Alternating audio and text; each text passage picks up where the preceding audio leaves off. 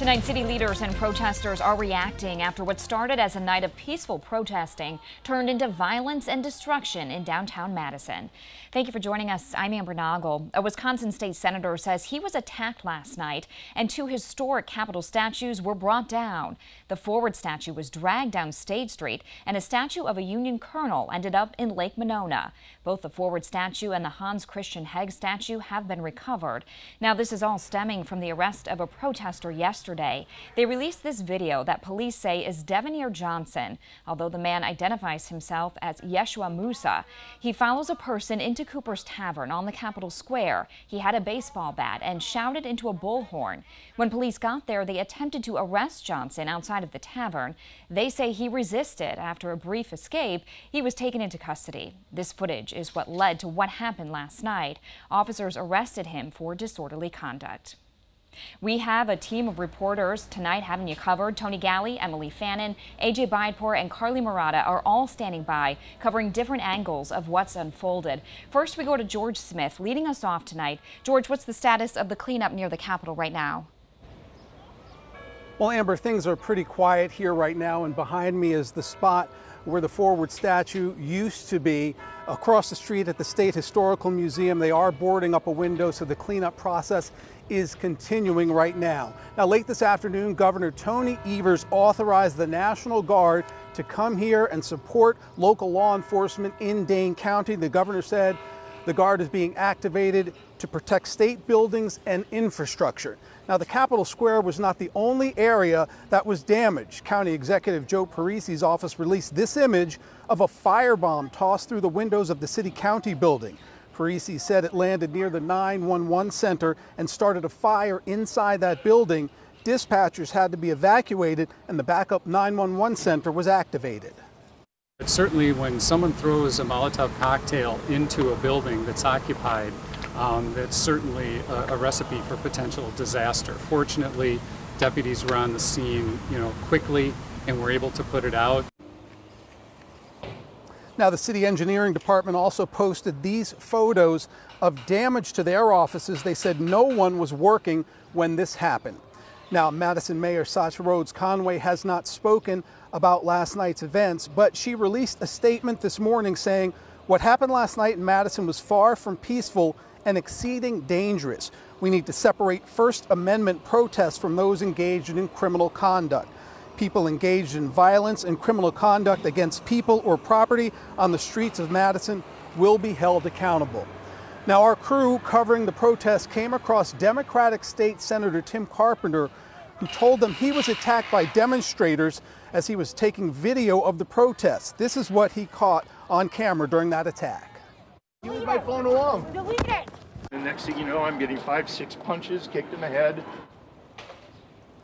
Shortly after that, he collapsed. Our crew worked to get in touch with Capitol Police and stayed with him until paramedics arrived at the entrance of the state capitol. Now, the senator was able to get into the ambulance on his own. 27 News spoke to Senator Carpenter this morning, who told us he's fine now, just shaken up, and Capitol Police, of course, are investigating. Now, lawmakers on both sides of the aisle are denouncing violence and destruction.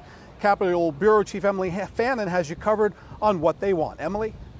George, both Republican and Democrats tell me they are heartbroken and frustrated over the actions that left two iconic statues destroyed outside the state capitol. Now, heading into tonight, GOP leaders say there must be law and order. Republicans gathered outside the Capitol today to tour the damage. GOP leaders called out the governor, Madison police, and the mayor, saying they failed to respond appropriately to put an end to the violence. Assembly Speaker Robin Vos said police should have arrived on scene earlier to prevent the damage and hopes things will look much different tonight. We've gone from peaceful protests all around the country to rampaging on State Street where nothing was done, rampaging now at the Capitol where it seems like nothing is being done. Something has got to be different. It makes me mad. Only on 27 News, I sat down with Governor Evers moments after he announced the Wisconsin National Guard will step in to help police, saying he will make sure what happened last night won't happen again. I understand people's frustration, but we have to channel it in a way that's a lot better than last night. That just doesn't work, and people are going to get arrested. People are going to get hurt. I also asked the governor whether or not he supports mass arrests during these protests. He doesn't think multiple arrests need to happen, but believes police know how to handle these situations best.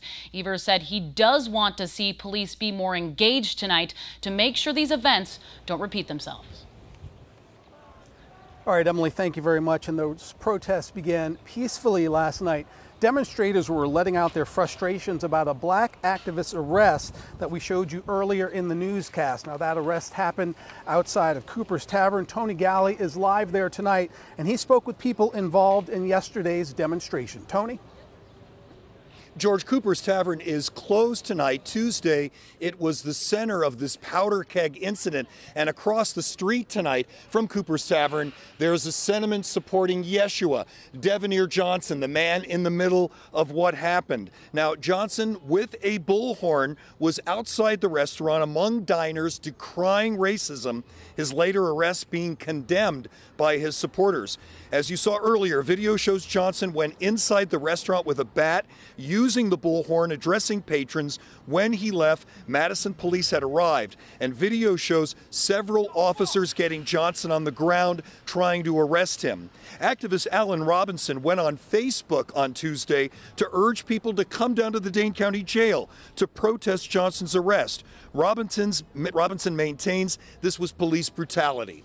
It took 5 officers to violently apprehend Devanir. They didn't de-escalate the situation, right?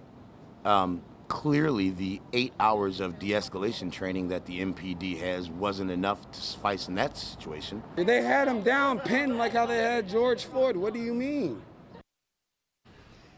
Now, Alan Robinson says he feels no responsibility for the statues removed, windows broken after his call to swell the protest. He says he regrets Senator Carpenter was assaulted and wants those responsible held accountable. Now, Devanir Johnson has yet to be charged in connection with what happened here at Cooper's Tavern. State officials, nonetheless, are holding him in the Dane County Jail. Johnson is on probation for a previous theft conviction, so his fate in the hands of state officials and the district attorney. And protesters tell me tonight Johnson's continued incarceration could prompt more action in the streets. George? All right, Tony, thank you very much. And we are still waiting to hear from the Madison Police Department about their response last night. We are being told that Acting Chief Vic Wall will be available to speak with us a little later on this evening. Now, meanwhile, the Sheriff of Dane County, David Mahoney, said that Madison is, quote, not safe. AJ Biapor is standing by with more on that part of the story. AJ? George, so far today, the Dane County Sheriff is the only local law enforcement official who's answered any questions about the police response or lack thereof to the continued violence last night. You can see the windows still boarded up on the side of the city county building. Sheriff Dave Mahoney says he supports much of the protesters' message, but adds what happened last night will only make it harder to achieve those reforms. Today, Mahoney singles out 2 prominent activist groups in Madison, Freedom Inc. and Urban Triage. He says while the groups may not have directly destroyed property or battered elected officials, they have the influence and tax dollars to steer protesters toward more productive action. I call on them today to publicly disparage these acts of violence, because it is their silence and failure to denounce and stand against these extreme acts of violence which endanger the lives of the very people they advocate for. This afternoon, I talked to April Kigea from Urban Triage. She says she's in the process of trying to set up a meeting with Mahoney regarding last night's violence. Her statement was she wishes people would be as outraged about police killing black and brown people as they are about the violence that occurred last night. The Sheriff Mahoney says his office is prepared to respond much earlier than they did last night should Madison police need their support later on this evening. Reporting live in downtown Madison, AJ Biapor, 27 News.